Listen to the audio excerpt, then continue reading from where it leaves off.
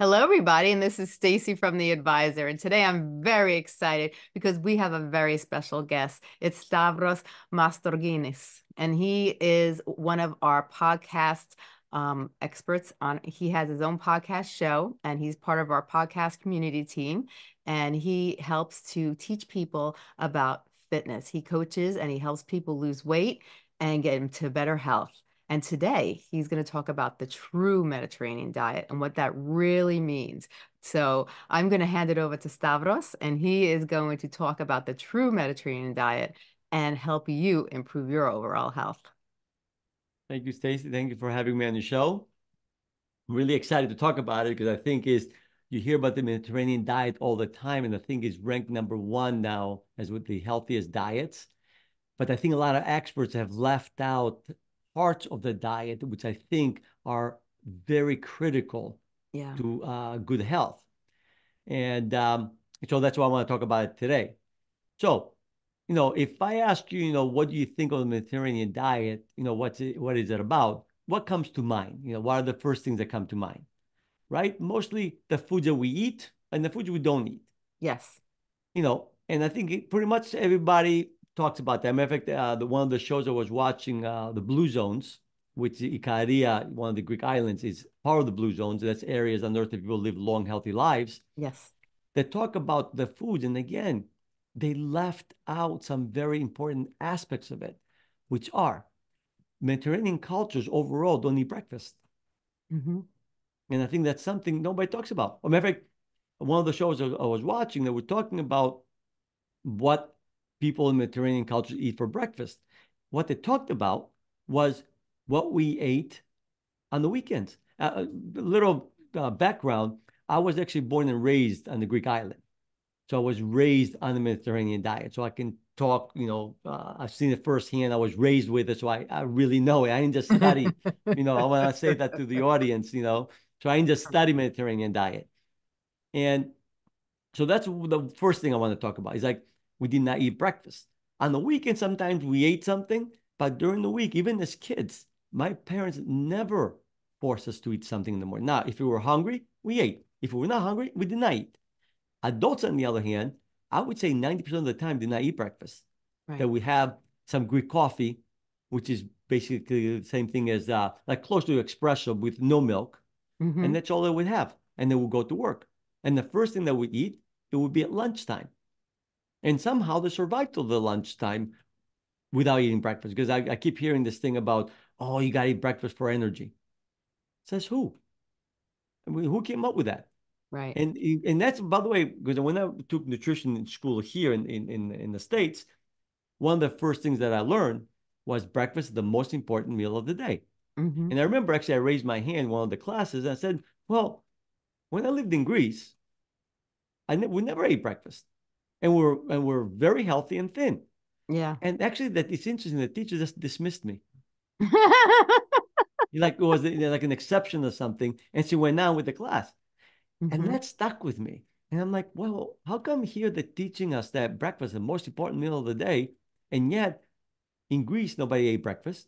And then Right. when I start looking at other healthy regions, like the blue zones, you notice the same thing. Yeah. Breakfast is not a main meal. Now, do they eat breakfast sometimes on the weekends? Yes, they do. I mean, but generally speaking, breakfast isn't something that people eat. Right. And what I found out was the reason we believe that breakfast is the most important meal of the day is because of smart marketing. Hmm. In marketing nowadays, you can convince basically people to believe whatever you want. If you Right. have a really good marketing team, I can get you to believe whatever you want. Hmm. And that's how we start believing that breakfast is the most important meal of the day. And and to me, the benefits are tremendous because by going for 16 hours or longer without food, and by the way, by skipping breakfast, you get to go for at least 16 hours without eating. So let's say, typically people finish eating dinner by 8 o'clock, let's say. And Yeah. then if you eat the next day around 12, that's your 16 hours. Well, like similar to intermittent fasting in a sense, that's what we basically did. Right. And that was part of our culture. The benefits are tremendous. Number one, it makes your body more efficient in burning fat. Hmm. Isn't that what we want? Right. It makes your body more efficient, more sensitive to insulin. prevents Mm-hmm. diabetes. It makes your body more sensitive to leptin. That's the hormone that tells your brain that you're full. So Yes. by skipping breakfast and going for prolonged periods, Mm-hmm. your brain becomes more sensitive, which means you get fuller easier. Yes. And then you have the process called autophagy that starts taking place, which is a process the body gets rid of mutated and dysfunctional cells, which is the precursors to a lot of cancers. Yeah. And then also gets rid of misfolded proteins, which are the precursors to a lot of the mental diseases. Yes. So to me, that's why Icaria, which is, trying to remember off the top of my head, I think it's like 1/3 of the population is over the age of 90, and there's Yeah. virtually no mental disease on the island. Mm-hmm. And unfortunately, we only have been looking at what they eat, and we're trying to give credit to the foods that they eat, which, by the way, they eat very healthy foods, Yeah. but they forgot that how they eat. And to me, Mm-hmm. that's one thing. They don't eat, they go for 6 hours all along without eating. The other Yes. thing they keep in mind, how do they eat? Like, how do we eat in Greece? Mm-hmm. And I think that plays a very big role. Yes. When you eat, like, in Greece, we have a 3 hour lunch break. Or Mm-hmm. had. Mm-hmm. How much break do we get here? 10, Right. 15 minutes, 20 minutes maybe? Yeah. So you have to woof your food down. You don't even get to enjoy it. Has that ever happened to you? Where you're Oh my eating goodness. lunch, you're in a hurry, you look down and the plate is empty already, and you're like, did I eat everything already? Yeah. Mm-hmm. And again, the mindless eating. And that's the thing. We had 3 hours to eat. So we took an hour to eat, and then we took a nap afterwards. Right. So we ate mindfully our food. We chew that food. We didn't just swallow it. Yeah. And guess what? When you eat slow and mindful, you end up eating less food without even trying. Right. So that made a big difference. Also, we ate not under stress. Did you know actually you could be eating the same food, but depending on how you felt when you were eating it, will have different effects on your health? So let's say you're eating something that's considered bad. Yeah. Just the fact that you feel that the food is bad and you're eating it, it will have worse effects on your body than if you ate the exact same food and feeling, something, it's okay to eat it once in a while. Right. So that's why in Greece, we had a fair share of junk food. But Mm-hmm. when we ate it guilt free. Yes. Which, by the way, junk food tastes much better when there's no guilt that follows it. Just so Mm-hmm. always it tastes so much better. It does. So, and again, nobody talks about that. And to me, the biggest one that it was drilled into our heads as kids is eat out of true hunger. Yeah.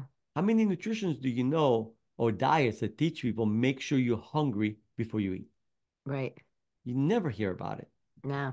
And yet, when I lived in Greece as a child, it was drilled into our heads not to ruin our appetite before a meal. Right. So in school, there was no lunch periods, by the way. We had like a 10 or 15-minute break between classes. My mother Mm-hmm. would give us money. And when we got hungry, because a lot of times, again, we did not eat breakfast, we will get a snack. Right. Now, if it was past 12 o'clock, even if I was hungry, I would not eat anything because I knew by 1:30, 2 o'clock, I had to be home to eat lunch. Right. So even as a child, I knew not to eat something, although I was hungry, because I wanted to be hungry when I got home. Right.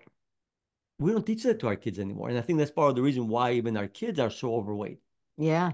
The kid, yeah, oh, I'm hungry, but we're eating it in an hour and they get a snack. Why are you getting a snack? You're gonna eat in an hour, but I'm hungry now. So hunger is not an emergency. Right. And I think we've been taught that, hunger is an emergency or something. And like I said, unless you're diabetic, unless you have some health issue, Yeah.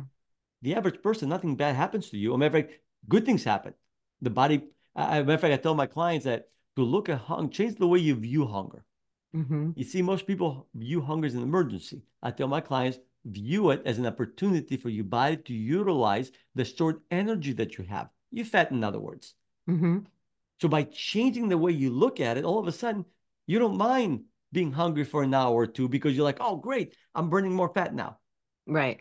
Or the fact that the body is recycling the mutated or dysfunctional cells. That's also great because, oh, Right. I'm lowering my chance of developing cancer. Or Right. is recycling misfolded proteins during the time.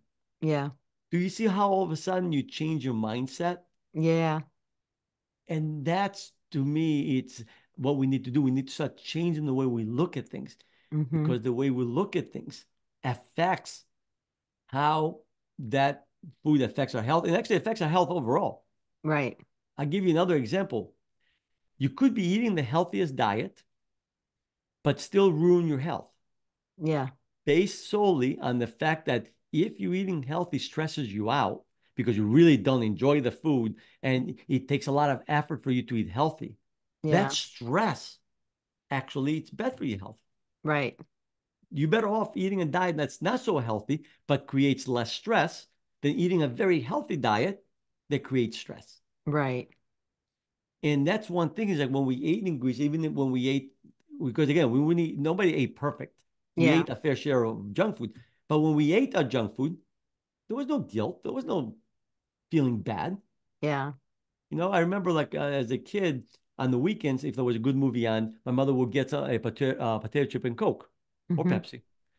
You know, and we had it. It was fine. But it was something we had once in a while. And when we did have it, we didn't feel guilty. Right. Yes, we knew it wasn't the best thing, but if you have it once in a while, nothing bad happens. Right. Does it? I mean, does it make sense though? I mean, I think that's something that it's missing when people talk about the Mediterranean diet. Yes, that makes sense. I think mindset is huge when it comes to losing weight. And I think, I like the Mediterranean diet and the way it's made and family members, I remember when I went to Greece and even when I was in Italy, it was, your biggest meal was at lunchtime. Yeah, And and breakfast if you were hungry in Italy they offered you a pastry if you were hungry, and that was pretty much the extent, and a cup of espresso, and but there was no big breakfasts like they're taught in America. Your biggest meal should be breakfast. That's what we're taught in America. yes, So that's what's embedded in our brain is that we should have a big healthy breakfast, and but I think it makes sense, to have, to spread out your meals and to eat, it like having a meal at 8 o'clock and then not wait until the next, then wait until the next day, like spreading it out, like intermediate fasting, where you give your body time to digest this, break it down, and then also burn fat. And if you're active, you're going to be, metabolizing and you're going to be burning the fat even if you go exercise, even when you stop exercising. So exactly. as you keep active, so I think it makes much more sense. And especially when you say mindset, because, it, the way we think, it has such a huge impact on the way we behave. And if we Yes, can really say to ourselves, like you mentioned to me earlier when we were talking about losing weight, and I was joking around and well, not really joking around, but I've been trying to lose 10 pounds for the past 10 years and I've stayed the same. And, you were saying change your mindset because I was telling you how cravings at nighttime is what ruins me all the time. And you said, change your mindset. And I think that makes sense is changing your mindset, changing the way you do things, looking at the Mediterranean diet, how healthy it is, and the things that you don't do, think about it. And I like how you said, to focus on the positive effect about, in your head, think about what you're going to look like if you lose the weight. And that will yeah, motivate you to actually stay on track. Because if you're thinking about it, maybe if you lost 1 or 2 pounds and then you think about, oh my God, if I lost 10 pounds, imagine that, that's going to motivate you to want to be more diligent with yourself. yes, exactly. And I think also not to focus on all the obstacles and the problems that get in our way. If you focus on the goal, Yeah, your subconscious mind will find a way to reach it. But I think sometimes we get an obstacle and then we start focusing too much on the obstacle. We start focusing too much. Yeah, but I'm get cravings, yeah, and we focusing on the problem. But remember, you get more of what you focus. So right. if you're focusing on problems, you're gonna get more problems. If Yeah, you're focusing on what you want, well, I the subconscious mind can work miracles, yeah, and you'd be surprised how many solutions can you can come up with when you're really focusing on the end result that you're looking for. right. And that's the other thing too. We were talking about fasting before. That again, part of the cultures of the Mediterranean cultures is that we fasted regularly. That's another thing that is never talked about. By the way, fasting for us, like for religious purposes, is when we eliminate animal products from our diet for a certain period. Yeah. And we do it actually, it's four major fasts per year, and actually happen to be every quarter. Right. And what's funny is that I read a study a few years back when they compared Greeks. They ate the same Greek diet, but the only difference between the two groups was one group followed the Orthodox practice of fasting and the other one did not. Mm-hmm.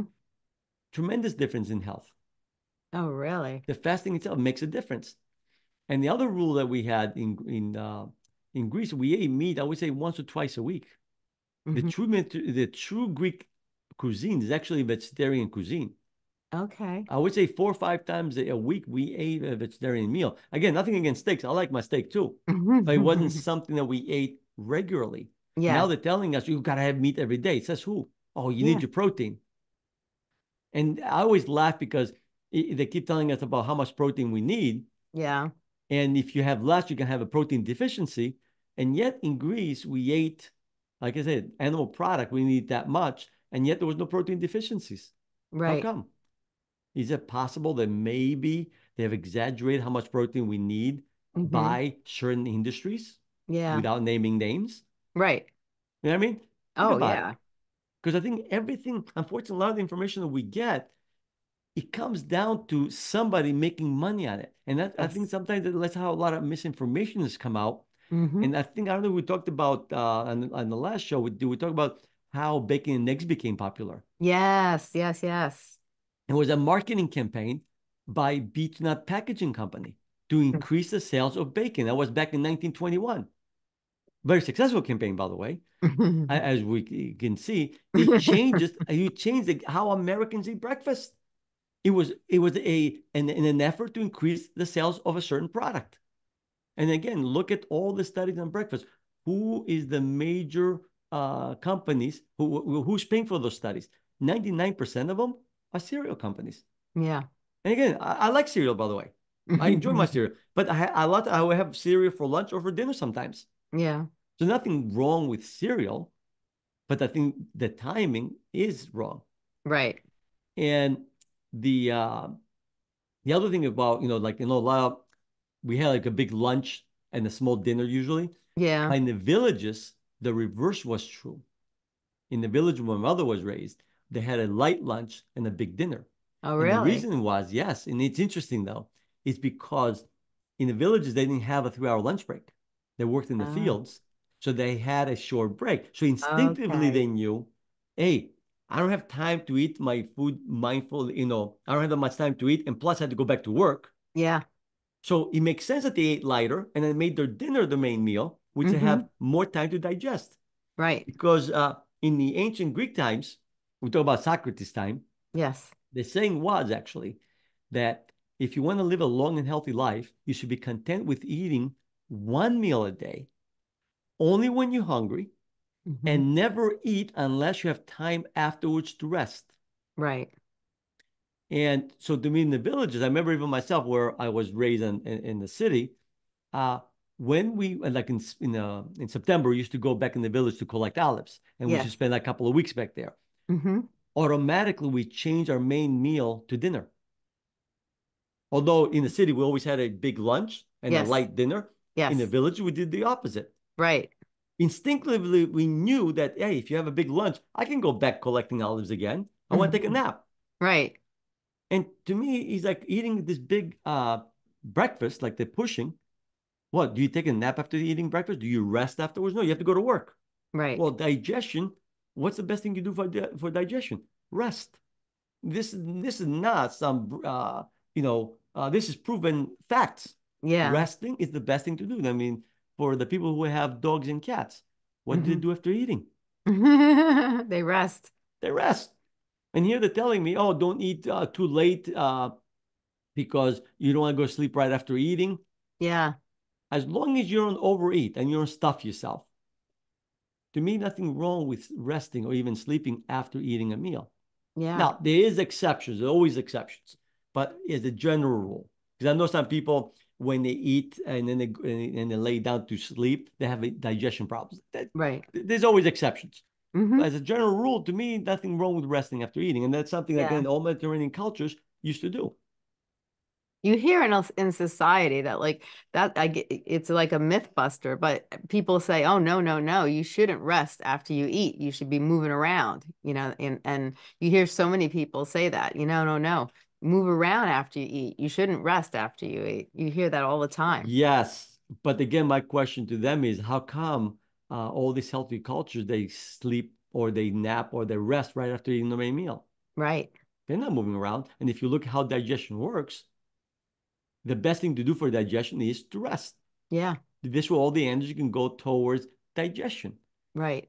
And to me, like I said, it's funny. I had one client one time. She was a gastroenterologist, Hmm.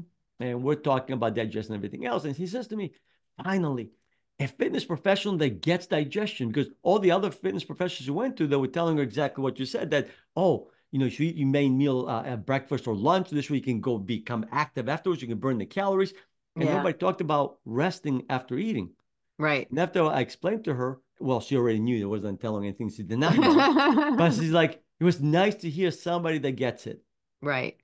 And oh, the other thing I wanted to mention before I forget is about taking a break from food. Hmm. You see, yes, food, what you eat is important because it provides the right nutrients for the body. Yeah. But the body also needs a break from food Right. because that's where, think of it this way. You have a car. And if let's say you never bother taking the car to a mechanic for a tune-up, Right. okay, and to change the oil and do all this other stuff, Yeah. if you keep putting gas in your car and keep running it, what will happen to your car eventually? Right. Will break down. It'll break down. Well, the body needs a tune-up. How does it get the tune-up? When you take a break from food. Yeah. And that's where the 16 hours or longer, it's to me it's crucial for good health. And every so often, even longer than that is not a bad idea, because the body goes into maintenance mode, and that's where Right. a lot of the healing takes place. And that to me, the nutrition industry doesn't emphasize that enough. The Yeah. importance of taking a break from food. Right. And to me, somehow, the religions of the world, all religions, by the way, not just Christianity, all of them have some form of fasting. Don't you find that fascinating that every single culture has some form of fasting? Yeah, it is very fascinating. And it's true. Almost every culture, pretty much all, have a form of fasting. Yes. Yeah, I mean, there's variance how they fast, but at the end of the day, it's the same concept. Stop eating, give your body a break from food, and now science is proving the benefits. But I Yes. think one reason you really don't see it advertised that much, it's really simple. Think about who spends the most money marketing things: the food industry, the drug industry. The Yes. food industry, are they interested in you not eating? No, they Nope. want us to eat more as much as possible. Exactly. So do you think they're going to be promoting fasting? Of course not. Yes, Hmm. I'm not saying they're trying to get us overweight and unhealthy. By all Right. means, no. They try to provide good food. But at the end of the day, the bottom line, they want you to eat something. Yeah. And to me, that's one reason why you don't hear about fasting as much as you hear about healthy food. You hear about vegetables, you hear about a lot of good foods out there, but you Yeah. hardly ever hear about fasting. No, you don't. Or my favorite line whenever I read any research on fasting or in the article, have you noticed how they always finish with this line? More research is needed. Yeah. Hmm. How come they never see that line when they talk about the benefits of certain foods, okay, and all the research behind it? How come you never see that ending on that? Like more research is needed to make sure that this food is really healthy. Yeah. You never hear that, but whenever you read about fasting, oh, more research is needed. No, it's not. Fasting has been around for thousands of years. There's been Yeah. plenty of research to prove the obvious. Exactly. A hundred You know, percent. Now, what is a good diet? You said that most Mediterranean recipes include vegetarian-like recipes, and then maybe 2 days of meat. Now, what about fish? we eat fish once a week, but I would say to me, fish is also great. But my suggestion usually is to try to have, I would say I tell my clients at least 2 or 3 days a week that you're really a vegan. I don't think Yeah. that's not a bad idea at all. No, I And agree with then, you. and yes, have your steaks, have your fish, have everything else you like. But I think 2 or 3 days a week, it's great Yeah. to be a vegan. As a matter of fact, in Greece, the rule is that Wednesdays and Fridays throughout the year, you're not supposed to eat meat on those days. Mm-hmm. Again, you look at some of the rules and like back then they just explained it that, that's what the Orthodox Church says, to just do it and be quiet. But Yeah. come to find out, a lot of the rules that the church has set, come to find out it's really good for our health. Yeah. So who knows what the real reason is, but the fact we know is that it's good for our health. Yeah. So as far as like to me, as far as what to eat, uh, I do believe that our diet should be made up a big part from fruits and vegetables. And I don't think there's too much argument there. I mean, Right. studies have shown, I don't know the exact statistic, but I think people that eat, I think I want to say 4 or 5 servings of fruits and vegetables per day have a Mm-hmm. 50% lower chances of developing cancer, which I think is a Wow. great benefit, you Yeah. know. And by the way, the other thing I forgot to mention, the only proven way to live longer is to decrease the overall amount of food that you're eating. Yeah. The less you eat, the longer you live. And part of the reason has to do with the fact that, do you know what's one of the byproducts of digestion? Even if you're eating healthy food, by the way, it doesn't really matter. Yeah. Free radicals. What, Mhm. what do free radicals do? Right. Ages you faster. Yeah. So the less often you eat and the less overall you eat, the less free radicals your body produces, Mhm. that's a huge benefit. And never Right. mind that the other byproduct is the misfolded proteins, which is another byproduct of digestion. Again, you could be eating health, doesn't really matter. Yeah. So the less often you eat, the less misfolded proteins you produce, the less of a chance you have of developing a lot of the mental diseases. Right. So again, it's not a coincidence that if you look at healthy regions, the amount that they eat a lot less than we do. I was looking at the Okinawa study. Yeah. Uh, Okinawa people eat, I try to remember, I think it was around the average of around 1,300 calories per day. Mm-hmm. But even if you go by the height to weight ratio, the height to weight, Yeah. according to our formulas, they're under eating. Right. So to me, it's like, wait a minute. Obviously, they're not under eating because if they were under eating, they would have been skeletons and would be dead by now. So could it be that our formulas are off? Right. They're overestimating how much food we really need. And Yeah. again, who came up with those formulas? Right. And I tell you one more thing, which is interesting. Do you know who is the biggest pusher of exercise equipment and exercising and activity? The food industry. Oh, really? Yes, because they're trying to convince us that, you know, exercise more. Don't eat less, exercise more. Right. And to me, the healthiest choice, obviously, you want to be active. The Yeah. healthier choice is always to eat less. Right. There's a much healthier choice. And it saves you money too, by the way, which I think it's a nice benefit. Yeah. Definitely it does. I think that's a great idea. It's funny, but most of the marketing is done by different industries and they're promoted by in different industries. And I always say to people, look at where they're getting their facts from, Yes. and so many people I see on the internet, they read these articles, they follow it through, they think it's everything and they think it's like gold and they don't even know where the resources are coming from. They don't know how accurate the information is. And I think that's why so many people get confused because there's so many different things out there. And a lot of it is inaccurate. And I think even in today's society, we have to really focus on what we really put into our bodies. I love the Mediterranean diet. I grew up on the Mediterranean diet. My father actually got his diabetes controlled by eating he's used to it, but Yeah. by eating the Mediterranean diet, and he actually cut his meals down to one meal, and then if he got hungry, he had a little snack, but that was about it. And he lost the extra weight, and his weight stabilized, and his diabetes went back to normal. And Nice. uh, so it does make a difference what we put in our bodies, and how much we eat and how long because I think our society in America, where, we have so many snacks, people are grabbing granola bars in between. It's like one of the worst things you could do is have a granola bar, especially if you're trying to lose weight, you know, Yeah.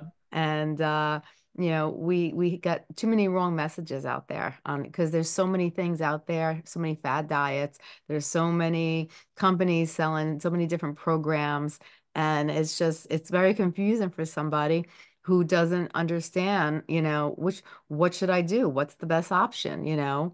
Um, for people who are out there and they're so confused, can you explain to them the importance of why, eating a Mediterranean diet and having a good mindset is better than most of these programs and products out there? Yeah, actually, I'm going to answer this question by telling you about this debate that I had on the radio station one time. They Hmm. had brought in what I like to call a regular nutritionist, Yeah. and we went back and forth about our beliefs, and we had studies to back everything we said. And there was, we kept going back and forth, back and forth. I had my studies, she had her studies, and at the end, I said to her, we could be here all day talking about studies. I can find a study to prove whatever I want. Now, here's Right. my question. Can you show me one healthy culture that eats the way that you guys are recommending? There isn't one. Right. If you look at all healthy cultures, the food that they eat might vary. But you know what does not vary? The fact that breakfast is not a main meal. The fact that on average they eat no more than twice a day. The fact that they do some form of fasting throughout the year. Yeah. The fact that they eat a low meat diet. Right. Those facts do not vary. Right. So to me, it's like whatever you look at a program and the whatever, look at the program. And the first question I'll tell people to ask themselves, can I see myself living with the advice that they're giving me for the rest of my life? Right. If the answer is no, don't even bother starting Yeah. because you are not going to succeed. In other words, I tell people, can you count calories for the rest of your day? Yeah. For no, don't bother starting then. Yeah. Or can you eat a low carb diet for in other words, meat all the time? Right. Even people who like meat eventually get sick of it. Yeah. I never mind all the other problems that that kind of diet has. But Yeah. to me, can you live like that? We were talking about before about this, type of diets that you eat only two or three foods, like, the cabbage diet or whatever. Yeah. All of them work. Absolutely, you're gonna lose weight. The question is, can you live with it? Yeah. And if you cannot live with it, don't even bother starting. Exactly. And so to me, it's like, the Mediterranean diet, I think is plenty of variety because of those habits, by the way. And that's the other point I wanted to make was because we eat only out of true hunger, we eat slow and mindful, and we on average don't eat more than twice a day, we can have bread with every meal. Hmm. Here they're telling us, oh, carbs are bad. How come we're eating bread with every single meal? We're eating pasta, potato, rice pretty much every day, and yet our weight was not affected. Right. How come carbs didn't bother us? Is because of those habits. And I think that's one thing is that by learning what I like to call how and why you eat, Yeah. what happens is what you eat, you don't have to be as strict with what you eat. The diet all Yeah. of a sudden becomes less restrictive. So you can Hmm. eat all the foods that you like.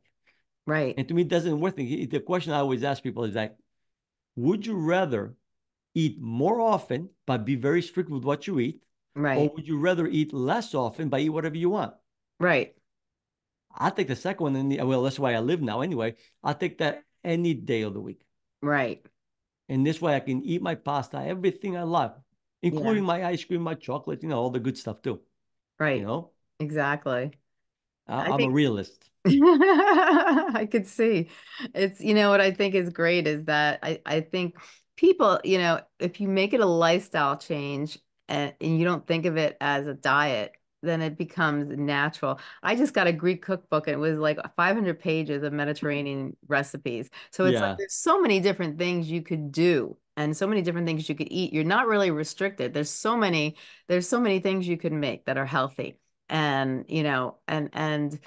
people just have to, take the time out, and they're easy meals too. Like, if you don't like to cook and you're come home, you're tired, you don't want to prepare a meal, there are lots of easy ways to just put something together really quickly if you have the food in your fridge, and you're fine. yeah, And it's just what you're putting in your mouth, and like you said, if you're fasting, most of the day, you could have that meal, and not feel guilty or worried. exactly. And then when you mentioned about the carbs, I thought to myself, well, when I was in Greece and even when I was in Italy, and any part of Europe, they were walking all the time. Yes. You Yeah. know, and that was the difference that you see over here versus over there is that they either had the mopeds or they were walking, and most of the time they were walking, and just by walking, that was enough exercise, to keep them nice and slim, because they were resting after they were eating,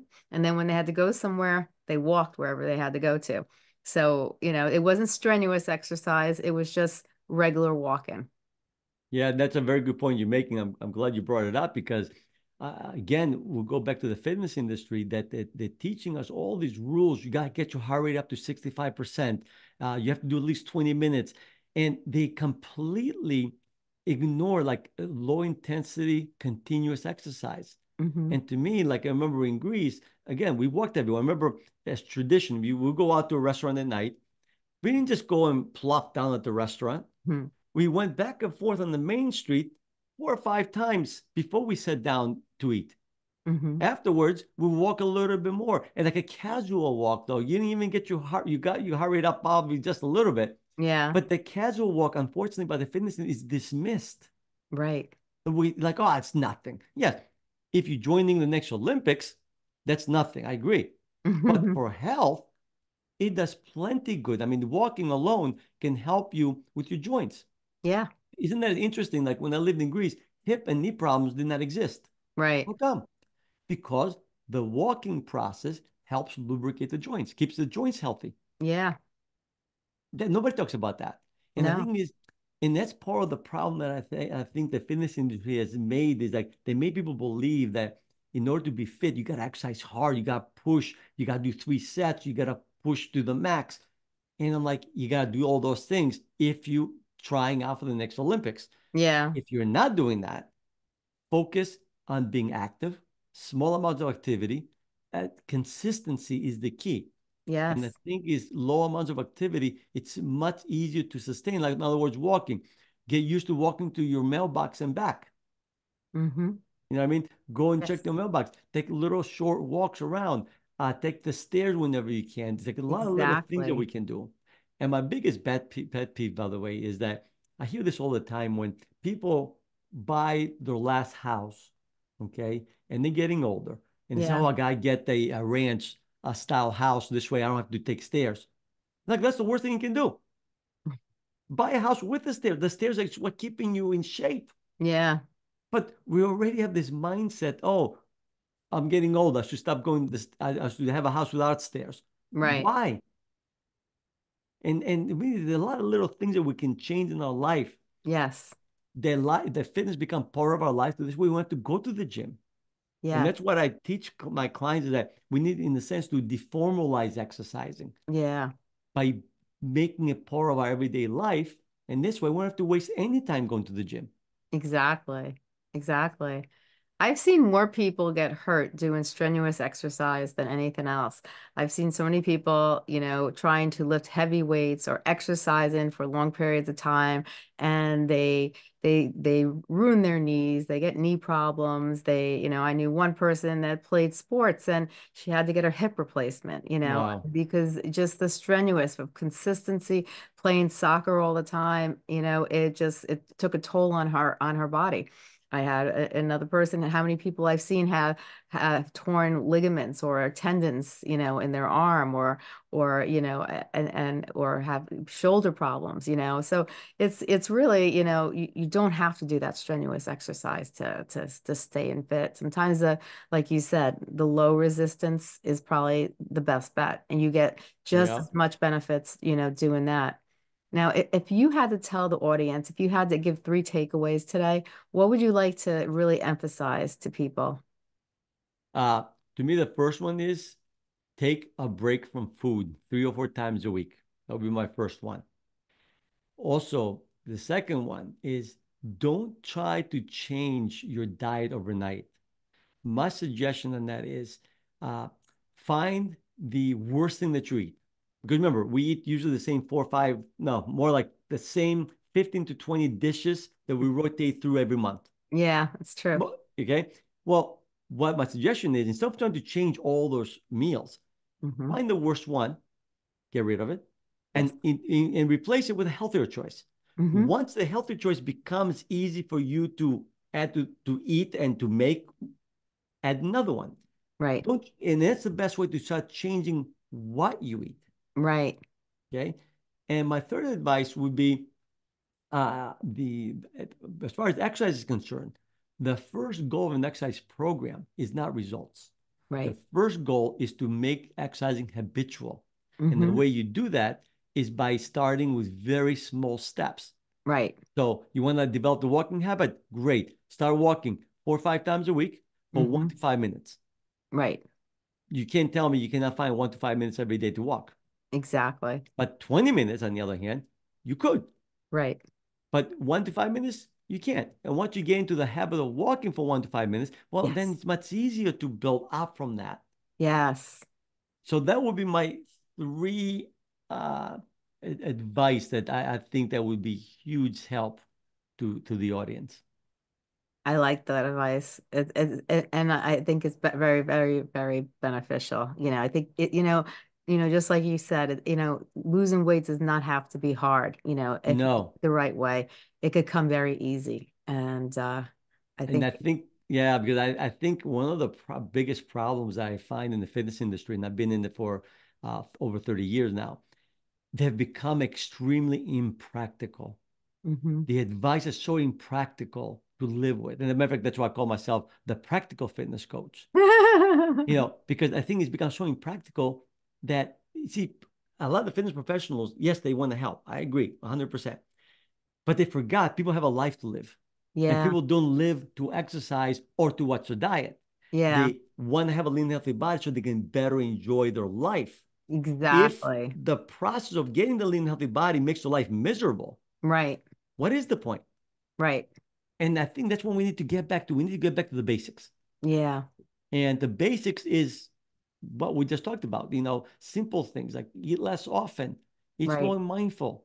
Exactly. Don't worry so much about what you're eating in the beginning. Focus on changing those habits. You got those down, then start worrying about, okay, let me start eating better quality food. I Right. can start making better choices.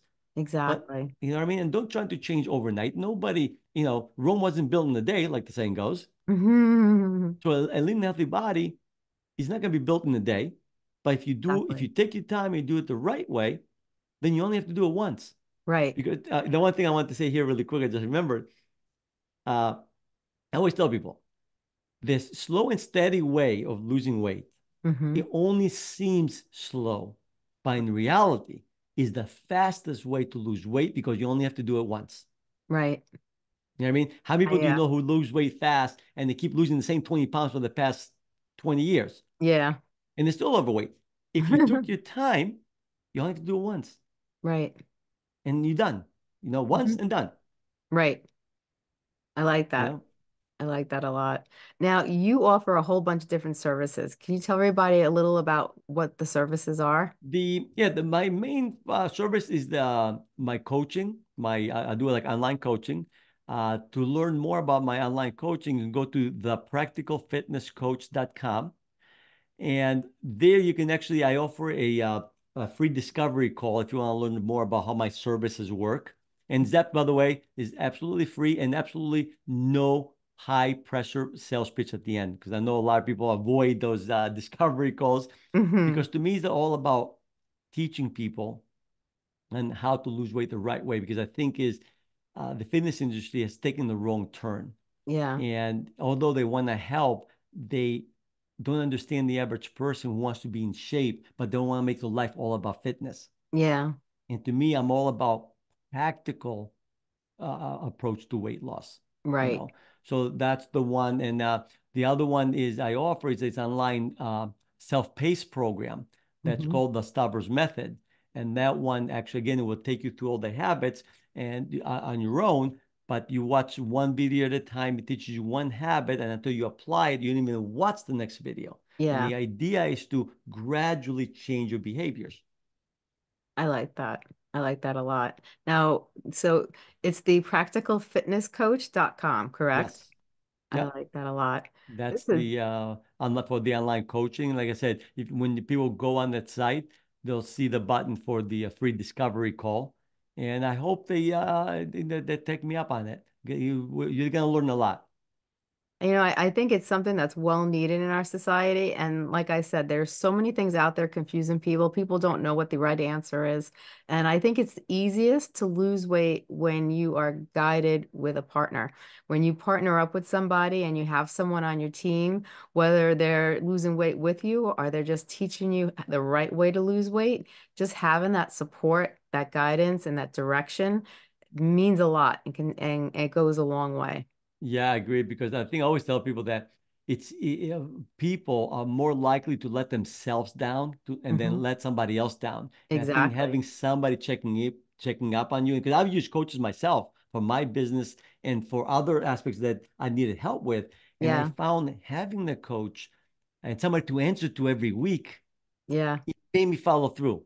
Yeah. Where a lot of the stuff that I teach, a lot of stuff you can find on the internet. It's Yeah. nothing, you can find all this information on the internet nowadays.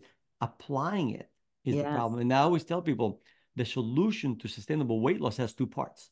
Right. Part one is knowing the right habits that we talked about. Exactly. Part two is knowing how to apply those habits into your life without Yes. burning yourself out and making them Ex- habitual, you know? 100%, 100%. And that's the key, not burning yourself out. Because once people get burned out, then they give up and they go back to their old habits. And that's when they gain everything that they lost, they gain back and some and then some. And so if you can find a way to do it like you teach and just lose the weight and then just effortlessly keep it off, it's something that it's a tool that's very valuable that everybody could use in their life Yeah. actually. And I tell you though, the one comment I get a lot from my clients that have been through my program is that if I knew how simple and easy the whole process was, I would have done Yeah. it years ago. Because I think a Right. lot of times people hesitate because they feel it's going to be hard. It's going to take Yeah. willpower. It's going to take motivation. And I'm here to tell you, it takes a lot less willpower than you think, and Yeah. actually no willpower at all Hmm. to maintain if you Right. do it the right way. 'Cause, Exactly. to me, motivation, it's something you cannot rely on because motivation Hmm. comes and goes. Sometimes you're motivated, sometimes you're not. Right. Exactly. And one of the things I like is, it's not mine, by the way. I don't know where I heard it, but it's because motivation get you started. Hmm. Habits, they keep you going. Yes. Yes. Yes. I So like to that. me, I use motivation to help people develop the right habits. But once you Hmm. develop them, you don't even need me or anyone else Right. to stick with them. And that's what we want to do, what we want to get to. And another saying that's not good for business, but I always like to use it. I don't want clients for life. Hmm. You know what I mean? My job as a coach is to help you become independent, Yes. including for me. Right. That's the job of a coach, is to make you develop all the right habits and then be able to maintain them on your own. Exactly. Well, that's a You good know? coach. That's what you're supposed to do. Yeah. 100%. Well, this has been amazing. Thank you so much, Stavros, for coming on the show. No, And thank you for having me, Stacey. your advice is so you have just a whirlwind of advice, and it's so valuable. And this is something we need to hear and learn about because, in our society, we have so many people who are struggling to lose weight, and nobody, sometimes not nobody, but a lot of people just don't know what to do. And so having a fitness coach and having a person who can give you the right answers and give you the guidance is what this society needs. So thank you so much. This has been a great show and your advice has been amazing. So thank you. Thank you. You have a great day. You too.